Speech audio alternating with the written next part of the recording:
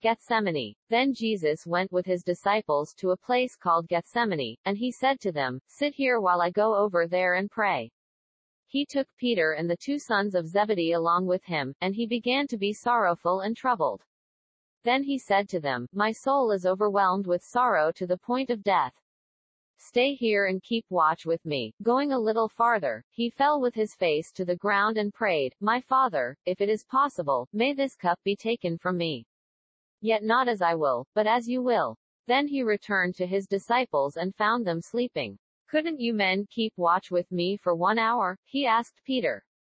"Watch and pray so that you will not fall into temptation. The spirit is willing, but the flesh is weak." He went away a second time and prayed, "My Father, if it is not possible for this cup to be taken away unless I drink it, may your will be done."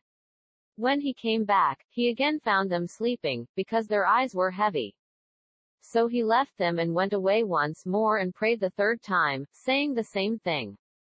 Then he returned to the disciples and said to them, "Are you still sleeping and resting?